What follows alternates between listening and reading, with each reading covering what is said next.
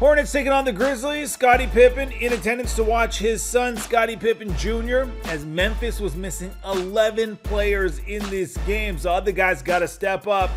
But it was Miles Bridges stealing the show early on in this game.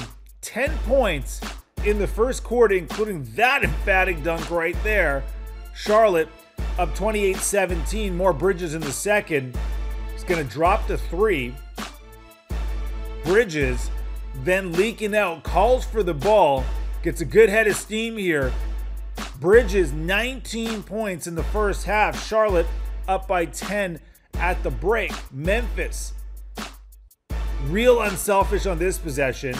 Ball is going to swing around. John Conchar eventually gets it back right there, drops a 3. 13 points, 9 rebounds in the game for him. Then it's Pippen Jr. going baseline, getting up and putting it down.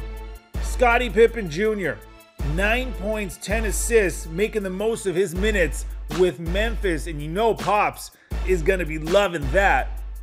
Back to Bridges we go, though. And this is just something different. 27 points for Bridges. Give him 27, 6, and 6. But he is just soaring through the air.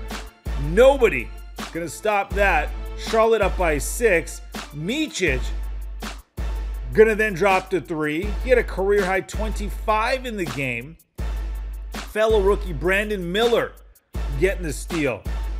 Brandon Miller with 10 points in this game.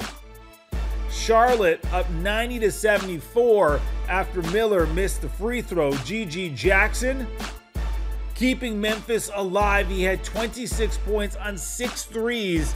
92-86 Charlotte, but Grant Williams gonna seal it with the lay-in as Charlotte goes on to win 110-98 your final.